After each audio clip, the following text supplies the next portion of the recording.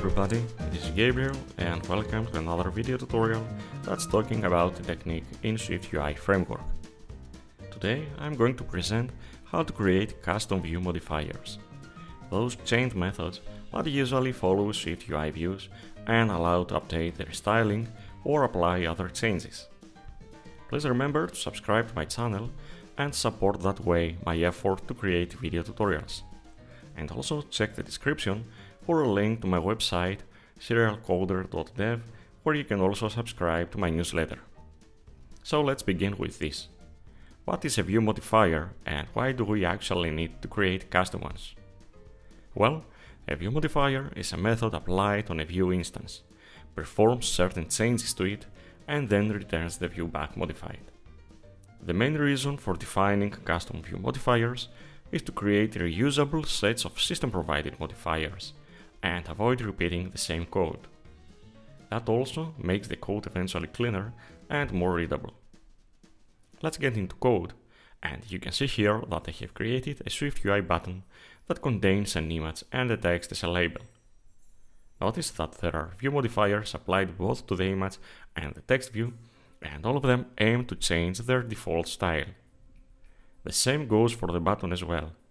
There is a modifier that sets a custom style to the button. Regarding that, if you want to learn more about custom button styles, you can find a useful text tutorial on my website. See the description for the link. Here's how the button currently behaves when tapped. As you can see, the scale value of the button is increased when it's on the pressed state, and that results to a bigger image and text than when being in a normal state. Let's focus now on the text, where we have a series of view modifiers that change its style. Suppose that we want to define more text views like that, and apply the exact same formatting. The obvious approach would be to copy and paste that set of modifiers multiple times, but it's also obvious that this does not seem to be the best solution that we can come up with. To avoid doing that, we can create a custom view modifier which will be containing all those shown here. Let's do that, and let's start by cutting all modifiers we want to reuse. Now, I'm switching to a different file so I can keep things clean and separated, and I'm defining the following structure which has to be conforming to the view modifier protocol. This protocol requires to implement a body method, which returns an opaque view type. In practice, that means that it will return the type of the view that this modifier will be applied to.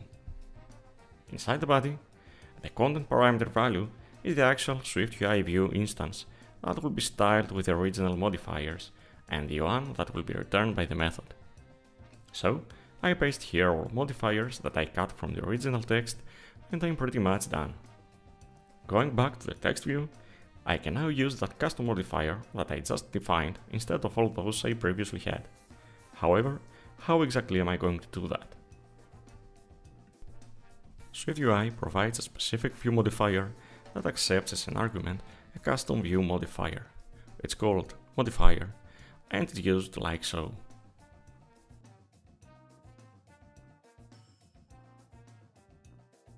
Say that the button is working normally again.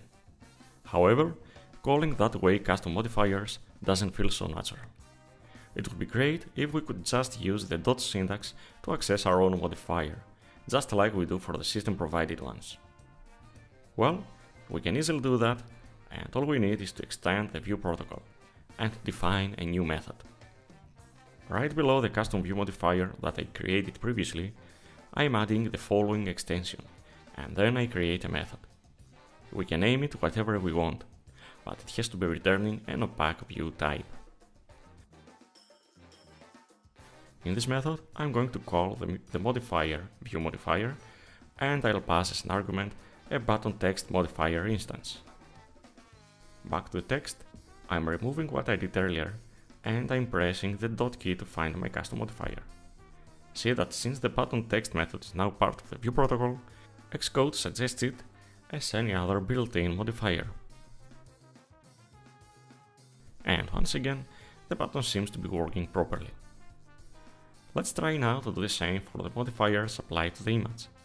I'm taking them all and switching back to my custom modifiers file, where I'm going to create a new structure that will conform to the view modifier protocol. As before, I defined the body method and I'm pasting all modifiers to the content parameter value. However, see that there is a problem here, and that problem is that the first two modifiers, rendering mode and resizable, can only be applied to an image view. We cannot change the type of the content because this is a method coming from the view modifier protocol. So, is there anything else that we can do so we reuse those view modifiers? Yes, there is. We won't create a custom view modifier here. However, we will extend the image type. In that extension, we'll implement a custom method, and there we'll be applying all modifiers to the image instance. That being said, let's remove this view modifier. Now, let's add an image extension where I'll define the following method. This method will be returning the image self instance, and on that self object I'll append all view modifiers. Once again, back to the original image, where I'm calling the method we just defined in the image extension. And again, the button is working fine. So, now you know how to create custom view modifiers in SwiftUI and how to reuse built-in modifiers that are specific to certain views. I hope you liked this tutorial and don't forget to subscribe. Also, follow me on Twitter and visit my website for more material. Leave any thoughts on the comments right below. Thanks for watching and enjoy your programming adventures.